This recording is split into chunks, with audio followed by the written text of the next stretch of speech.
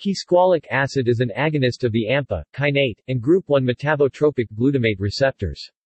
It is one of the most potent AMPA receptor agonists known. It causes excitotoxicity and is used in neuroscience to selectively destroy neurons in the brain or spinal cord.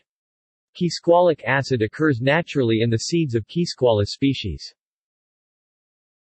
Research conducted by the USDA Agricultural Research Service has demonstrated Quisqualic acid is also present within the flower petals of zonal geranium, Pelargonium ex hortorum, and is responsible for causing rigid paralysis of the Japanese beetle. Quisqualic acid is thought to mimic L-glutamic acid, which is a neurotransmitter in the insect neuromuscular junction and mammalian central nervous system. See also: Quisqualamine, non-proteinogenic amino acids. References